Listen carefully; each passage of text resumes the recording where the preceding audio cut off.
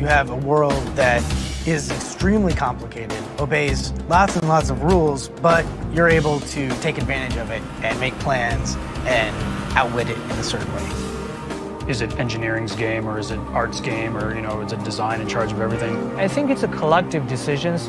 Trying to manage everybody's different passions and keep everybody happy and productive and working and passionate is hard. I'm sure that Jamie will tell you that he owns the sandbox, and I'm sure that Damian and the engineers will probably tell you that they own the sandbox, but to me it's pretty clear that the people who own the sandbox are the people who buy the game and the people who do the kinds of creative things within that sandbox that we could never have dreamed of.